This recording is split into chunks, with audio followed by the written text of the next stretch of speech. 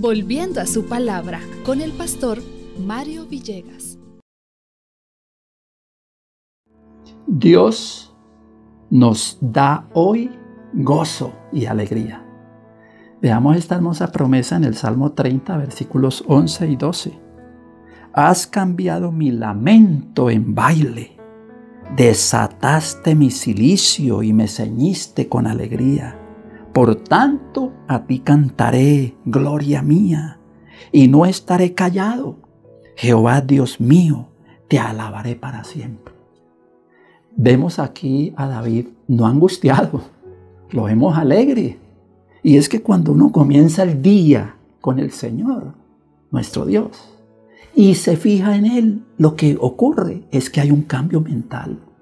Y eso es lo que Satanás no quiere. Él quiere mostrarnos todo lo que está pasando en este mundo de angustia, de dolor, de guerra. Veamos a nuestro Padre Celestial hoy, porque Él vino para dar esperanza, como lo dice el profeta Isaías en el capítulo 61 y el versículo 3. Vino, dice, a ordenar a los afligidos de Sión que se les dé gloria en lugar de ceniza, óleo de gozo en lugar de luto, manto, dice, manto de alegría en lugar de espíritu angustiado, y serán llamados árboles de justicia, plantío de Jehová para gloria suya.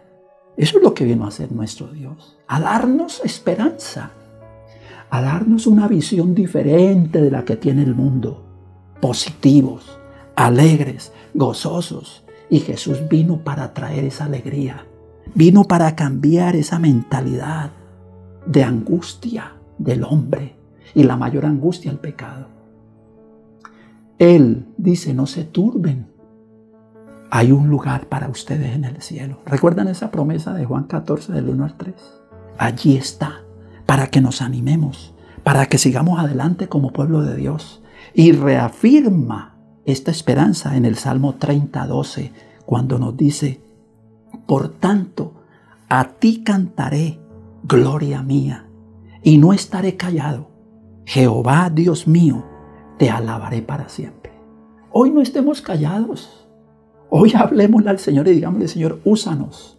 Mueve nuestros labios para darte gloria con nuestra actitud de gozo, de alegría, porque contamos con un Dios vivo que vive y permanece también con nosotros hasta el último día de nuestras vidas. Alegrémonos, gocémonos, viendo lo positivo del día y viendo la bendición que hoy nuestro Dios nos va a dar para todos. Bendiciones del Señor y feliz día con Cristo.